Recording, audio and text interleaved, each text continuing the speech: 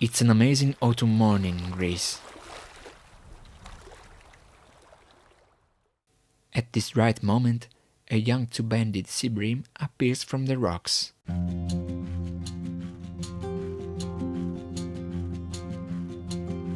He is ready to face the daily challenges marine life presents. This little fellow is 8 centimeters long, not too far from its adulthood. As soon as he is finally able to reproduce, he will be mature, with a length of about 15 centimeters.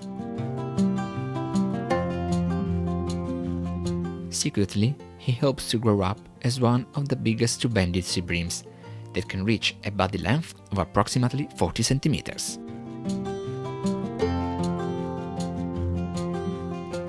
Like his congeners, he lives throughout the Mediterranean Sea, the Black Sea, and the Eastern Atlantic Ocean.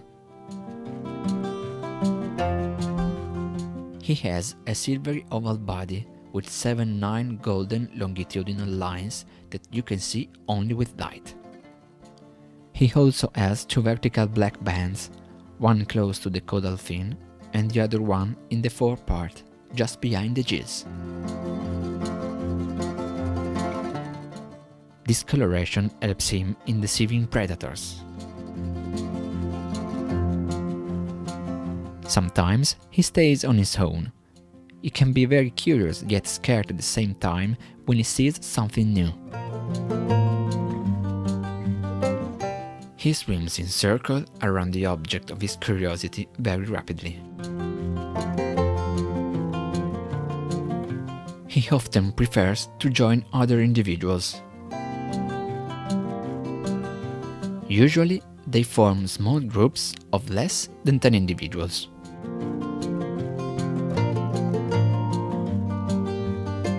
Each member of the school has the same length.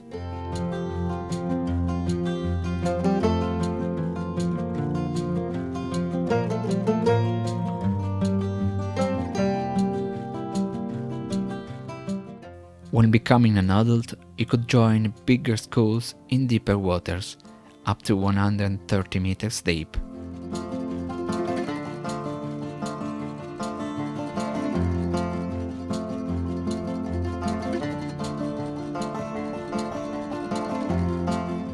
Two-banded sea breams can be frequently found on the sea bottom, swimming on rocky areas or sandy substratum close to Posidonia meadows.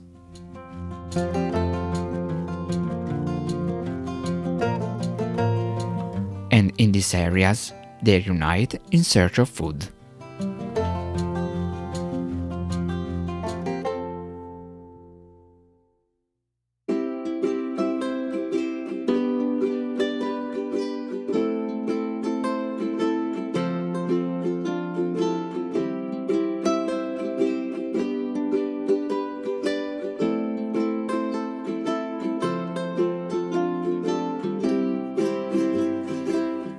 They are opportunistic predators, feeding on whatever is passing close to their mouth. They especially appreciate ophiuroids, small crustaceans, and copepods. Their oval body helps them make very precise maneuvers.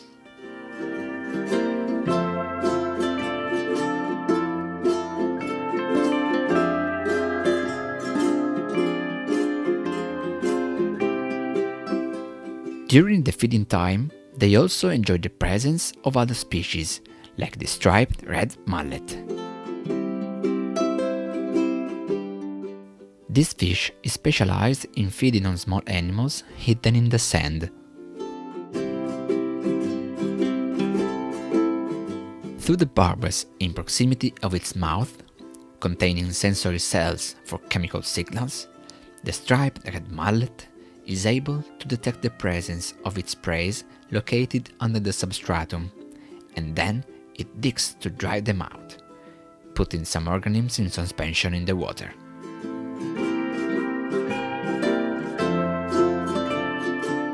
The two-banded sea bream doesn't miss this chance of an easy meal, and flanks the striped red mullet during the operation.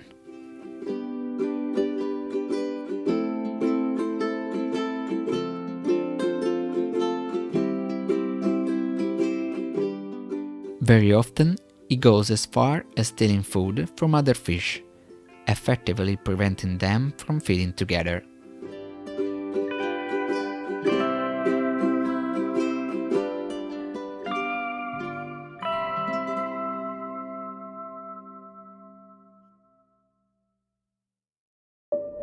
However, to be a predator doesn't mean that you're not a prey in turn.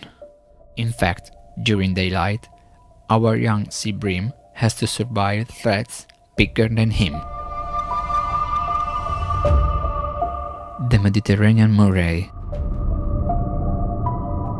and the common dentex are some examples of unpleasant encounters he can face. But his biggest predator is just hidden behind this Posidonia meadow. The human being. This terrestrial species, with its well-developed brain, manages to catch sea breams even though it is clearly not suited to life underwater. In Mediterranean countries, this fish is widely consumed for its nutritious meat.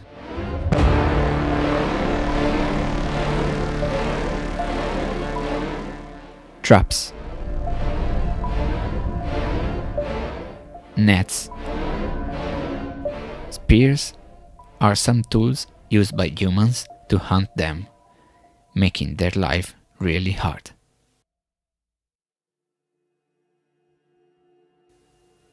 Finally, the day is over. When the sun goes down, it's time for our friend to go to sleep. But is he really out of danger? Of course not. Many other predators are ready to ambush in the dark. How can a small sea bream rest without risking being eaten?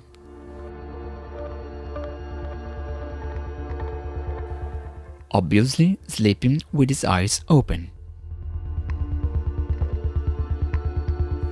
He is still able to move because only part of his brain is asleep.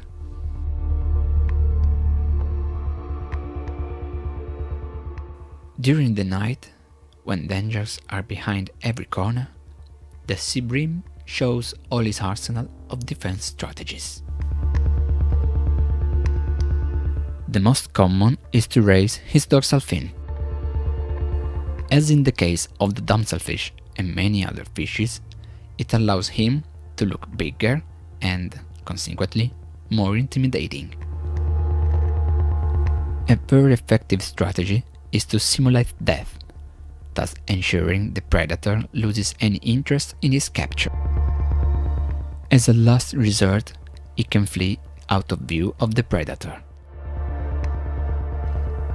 This night, an octopus is hunting close to our young two-banded sea bream, gliding on the rocks.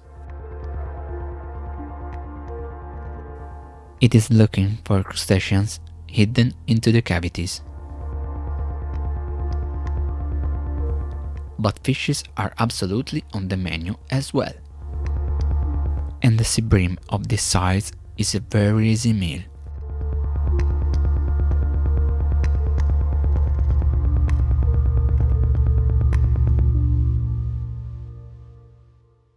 Luckily, tonight the octopus is more interested in crustaceans, and our sea bream can finally have his well-deserved rest.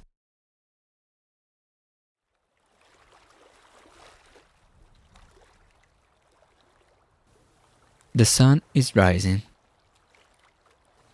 The dangers of the night are gone.